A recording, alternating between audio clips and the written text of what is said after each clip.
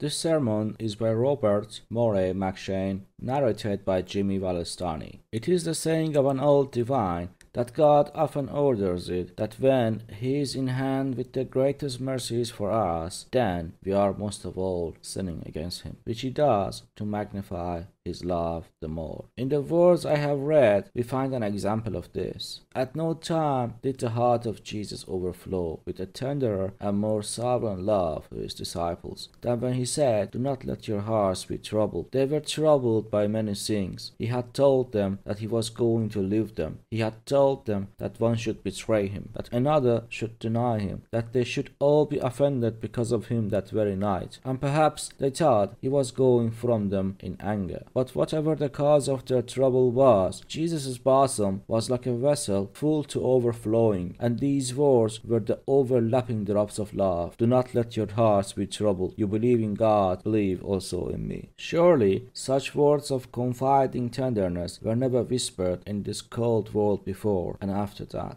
Think how cold, how dark, how dull is the question with which Thomas breaks in upon the heavenly discourse. Thomas said to Him, "Lord, we don't know where you are going, so how can we know the way?" And yet, how condescendingly does Jesus bear with their cold-hearted dullness? How lovingly does He begin the very alphabet of salvation with them, and not only answers, but over-answers Thomas, gives him more than he could ask or think. He asks about the way and the place, but Christ answers, "I am the way and the truth and the life. No one comes to the Father except through me." Regarding this then, as a complete description of gospel salvation, let us go over the different parts of it. Part 1. Christ is the way. "I am the way, no man comes." The whole Bible bears witness that by nature we have no way to the Father. We are by nature full of sin, and God is by nature infinitely holy. That is, He shrinks away from sin just as a sensitive plant by its very nature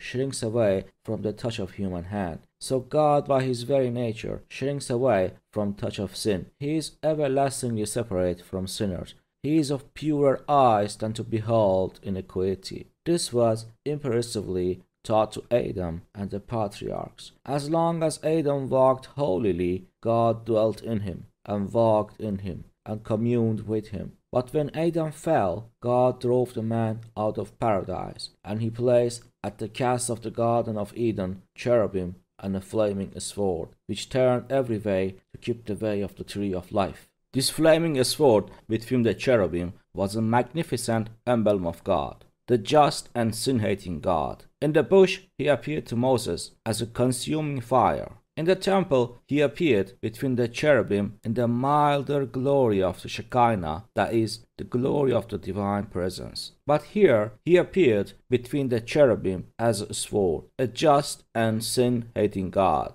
And I beseech you to remark that this flaming sword turned every way to keep the way of the tree of life. If it had not turned every way, if it had left some footpath unglared across, then Adam might have stolen in by that footpath and made his own way to the tree of life. But no, whatever avenue he tried, however secret, however narrow, however steep and difficult, however silently he crept along, still this flaming meteor met him, and it seemed to say, "How can a man be just with God? By the deeds of the law there shall no flesh living be justified." Well might Adam sit down, wearied with the vain search for a pathway into life, for man by nature has no way to the Father. But Christ says, "I am the way," as He says in the 16th Psalms, "You make known to me the path of life." No man could find out this path of life, but Jesus says, "You make known to me the path of life, you will fill me with joy in your presence, with eternal pleasures at your right hand." Jesus pitied the poor sons of Adam, vainly struggling to find out a way into the paradise of God, and He left the bosom of the Father just that He might open up a way for us into the bosom of the Father. And how did He do it? Was it by escaping the vigilance of the flaming sword?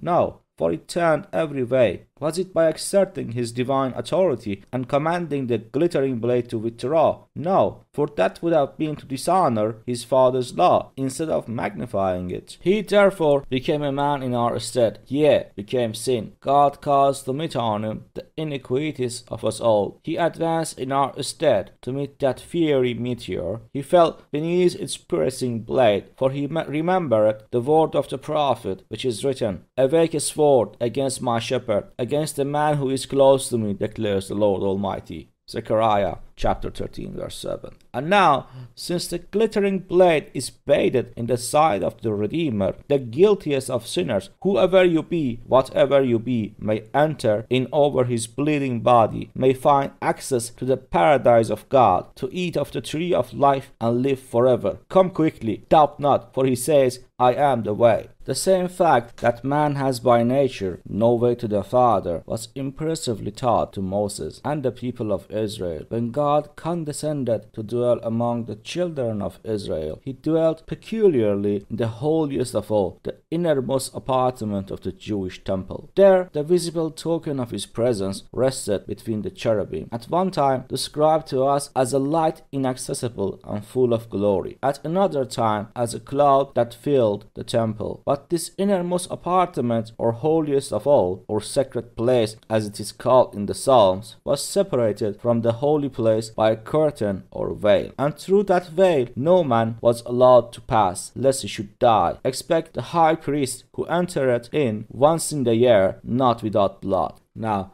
no picture could express more plainly that the way into the holiest was not made manifest, that no sinful man has any way of coming into the presence of God. But Jesus says, I am the way. Jesus was grieved that we were shut out from the holiest of all, from the presence of God, for he knew by experience that in that presence there is fullness of joy. But how did he open the way? Did he pull aside the veil that we might steal in secretly and easily into the presence of the Father? No, but he offered himself an offering to satisfy divine justice and reconcile us to God. He said, It is finished, and bowed his head and gave up the ghost. And behold, the veil of the temple was torn in two from the top to the bottom.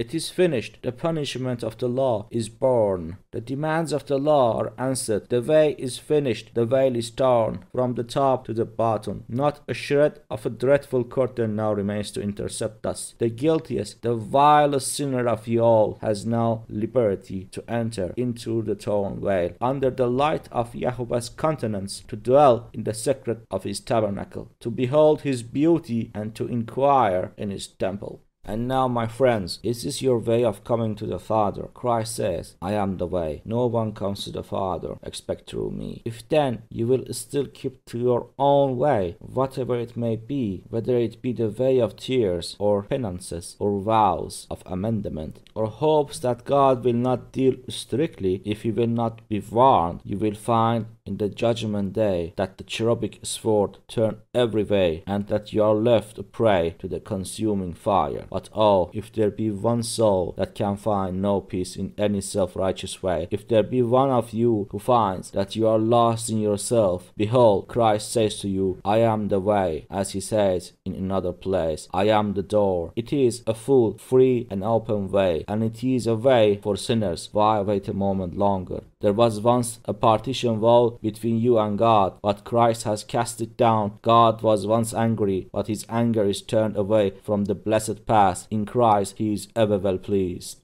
Part 2. Christ is the truth. The whole Bible and the whole of experience bear witness that by nature we are ignorant of the truth. No doubt there are many truths which an unconverted man does know. He may know the truths of mathematics and arithmetic. He may know many of the common everyday truths. But still, it cannot be said that an unconverted man knows the truth. For Christ is the truth. Christ may be called the keystone of the ark of truth. Take away the keystone of an ark, and the whole becomes a heap of rubbish. The very same stone may be there, but they are all fallen, smattered, and confused, without order, without end. Just so, take Christ away, and the whole ark of truth becomes a heap of rubbish. The very same truths may be there, but they are all fallen, without coherence, without order, without end.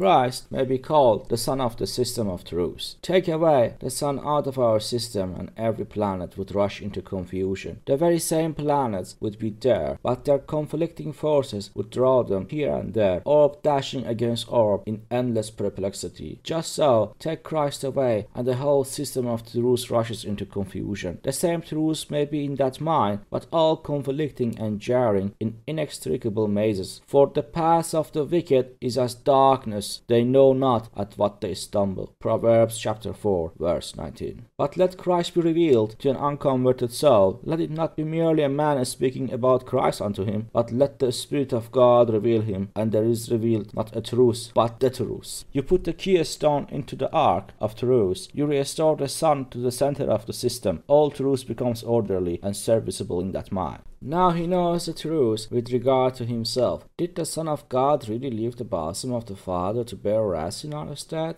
Then I must be under wrath. Did the Lord Jesus become a servant, that he might obey the will of God instead of sinners? Then I must be without any righteousness, a child of disobedience. Again, knowing Christ, he knows the truth with regard to God. Did God freely give up his Son to death for us all? Then if I believe in Jesus, there is no condemnation to me. God is my Father, and God is love. My friends, have you seen Christ, who is the truth? Has he been revealed to you, not by flesh and blood, but by the Spirit of our God? Then you know how true it is that in him are hidden all the treasures of wisdom and knowledge, that he is the Alpha and Omega, the beginning and the ending of all knowledge. But if you have not seen Christ, then you know nothing yet as you ought to know. All your knowledge is like a bridge without a keystone, like a system without a sun. What good will it do you in hell that you knew all the sciences in the world, all the events of history, and all the busy politics of your little day? Do you not know that your very knowledge will be turned into an instrument of torture in hell? Oh, how you will wish in that day that you had read your newspaper less and your Bible more, that with all your getting you had got understanding, that with all your knowledge you had known the Savior, whom to know is life everlasting. Part 3. Christ is alive. The whole Bible bears witness that by nature we are dead in trespasses and sins, that we are as unable to walk holily in the world as a dead man is unable to rise and walk. Both Scripture and experience alike testify that we are by nature dead in trespasses and sins. And yet it is not a death in which we are wholly inactive, for in it we are said to walk according to the course of this world, according to the prince of the power of the air. This truth is taught us impressively in that vision of the prophet Ezekiel, where he was carried out by the Spirit and set down in the midst of an open valley full of dry bones. And as he passed by them round about, behold, there were very many in open valley, and lo, they were very dry. Just such is the view which every child of God gets of the world. The dry bones are very many, and they are very dry. And he asked the same question which God asked of Ezekiel. Can these bones live? Oh yes, my friends. And does not experience teach you the same thing? True, the dead cannot know that they are dead. And yet, if the Lord touch your heart, you will find it out with prophecy to the dry bones. For this is the Lord's way. While we prophesy, the breath enters in. Look back over your life then. See how you have walked according to the course of this world. You have always been like a man swimming with the stream, never like a man swimming against the current. Look into your heart and see how it has turned against all the commandments. You feel the Sabbath to be a weariness instead of calling it a delight and honorable. If ever you try to keep the commandments of God, if ever you try to keep your eyes from unlawful desires, your tongue from words of anger or gossiping or bitterness, your heart from malice and envy and covetousness, if ever you have tried this, and I fancy most unconverted men have tried it, if ever you have tried this, did you not find it impossible? It was like raising the dead. Did you not find the struggle against yourself? Oh, how plain that you are dead, not born again. Marvel not that we say unto you, you must be born again. You must be joined to Christ, for Christ is a life. Suppose it were possible for a dead limb to be joined into a living body, so completely that all the veins should receive the purple tide of living blood. Suppose bone to join unto bone, and sinew to sinew, and nerve to nerve. Do you not see that that limb, however dead before, would become a living limb? Before it was cold and stiff and motionless and full of corruption. Now it is warm and pliable and full of life and motion. It is a living limb because joined unto that which is life. Or suppose it possible for a withered branch to be grafted into a living vine, so completely that all the channels should receive the flow of the generous sap. Do you not see that that branch, however dead before, becomes a living branch? Before it was dry and fruitless and withered. Now it is full of sap, of life and vigor. It is a living branch, for it is joined to the vine, which is its life. Well then, just in the same way, Christ is the life of every soul that cleaves to him. He that is joined to the Lord is one spirit. Is your soul like a dead limb, cold, stiff, motionless, and full of corruption? Cleave you to Christ, be joined to him by faith, and ye shall be one spirit. Ye shall be made warm and vigorous and full of activity in God's service. Is your soul like a withered branch, dry, fruitless, and withered, wanting both leaves and fruit? Cleave you to Christ, be joined to him, and ye shall be one spirit. You will find it true that Christ is the life. Your life will be hid with Christ in God. You shall say, I live, yet not I, but Christ lives in me. And the life which I now live in the flesh, I live by the faith of the Son of God, who loved me and gave himself for me. Remember, then, my unbelieving friends, the only way for you to become holy is to become united to Christ. And remember you, my believing friends, that if you ever are relaxing in holiness, the reason is you are relaxing your hold on Christ. If you remain in me and I in you, you will bear much fruit. Apart from me, you can do nothing. John chapter 15, verse 5.